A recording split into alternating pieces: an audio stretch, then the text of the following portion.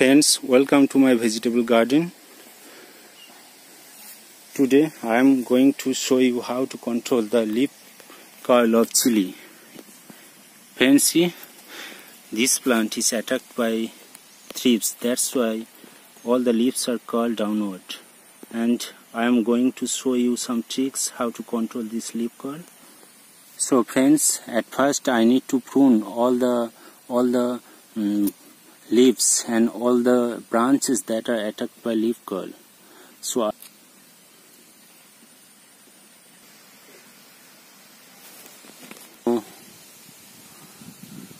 I need to keep all the pruned leaves away from the plant. So friends, after pruning, I need to dig the root zone area of the plant.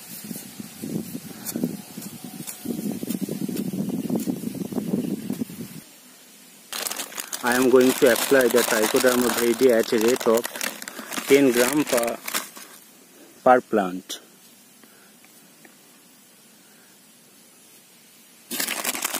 (10 to 15 gram of trichoderma viridie should be applied per plant, and this application will make the soil very healthy and the soil will be free from all type of fungus. So I'm going to apply one insecticides, organic insecticides that will control the attack of thrips. So friends, here the name of the insecticide is Cruz, C-R-U-Z-E, and this is a totally organic insecticides. It controls different types of organic ingredient. That's why it will not pose any harmful effect on the quality of chili or plants. So this organic insecticide should be applied at a rate of 1 ml per 3 liter. So I am going to mix it.